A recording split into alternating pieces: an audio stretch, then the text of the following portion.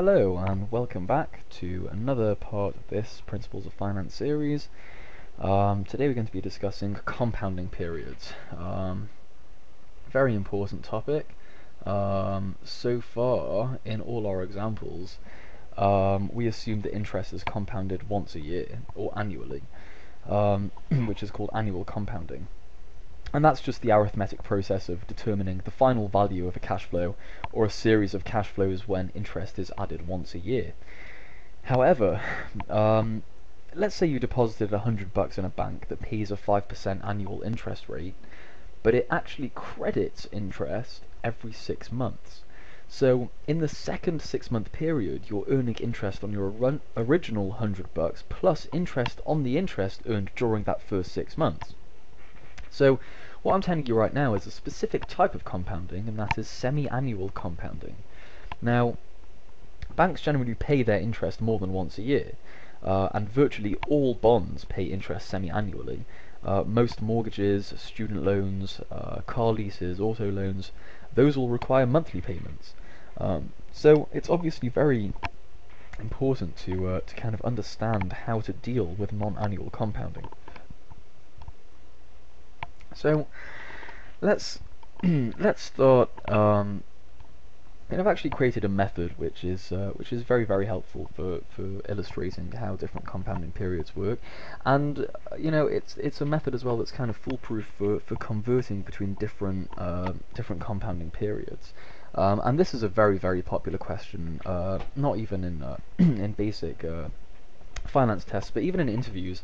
A lot of the time, time value of money questions come up, and it's very important to understand how different compounding periods will affect the way that the interest rates behave, and therefore in effect how we can actually compare interest rates. Interest rates have to be in a like-for-like term in order to be compared to each other. You can't compare an interest rate that's being compounded once a year or annually to an interest rate that's being compounded daily, because obviously, the higher that exponent, let's just jot down over here our formula again, PV times 1 plus I to the power of n. The higher this exponent, right, well, the quicker it's going to grow. I mean, this exponent right here is the most important thing to that graph, growing up like this. The higher this n, the faster this is going to climb, the more interest on interest you're actually going to receive. So, the number of compounding periods is obviously very important for that reason. Now, the interest rate that is quoted on most occasions, in fact almost all occasions, even in bonds, will always be called the nominal rate, or sometimes called the annual percentage rate, or APR. That is also synonymous with stated rate or quoted rate, but basically it's the rate that banks and credit card companies and student loan officers and auto dealers and so on tell you how they are charging on your loans, or how they're paying on your deposits.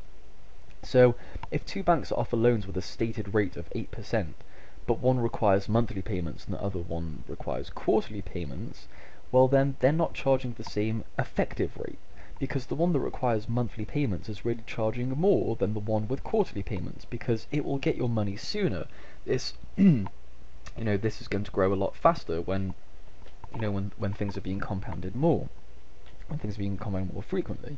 So to compare loans across lenders or interest rates earned on different securities, you always need to calculate what we call the effective annual rate. So let's just write down some of this terminology over here. We're going to start off with APR, right? APR is the annual percentage rate. And that is what we're going to call, and what I like to call, INOM, which is just the nominal rate. Nominal means nominal rate. Nominal means the quoted rate, the annual rate. Oops, sorry, let's get rid of that.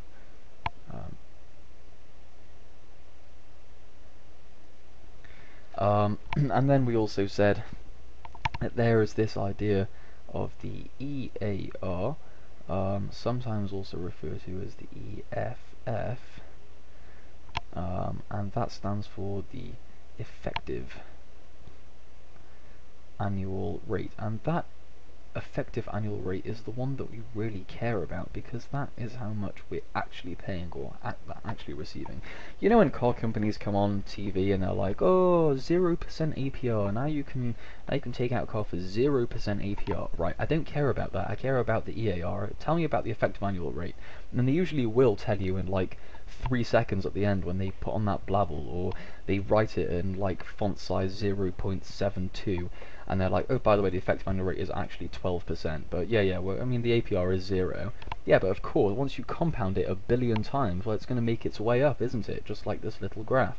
So, tell us the truth, car lenders. Anyway, let's get back to finance. Let's start with this. So, number one of this method, because obviously what we're doing is we're taking an APR and interest rate and we're trying to convert it into its effective annual rate, considering that it's being compounded more than just once a year.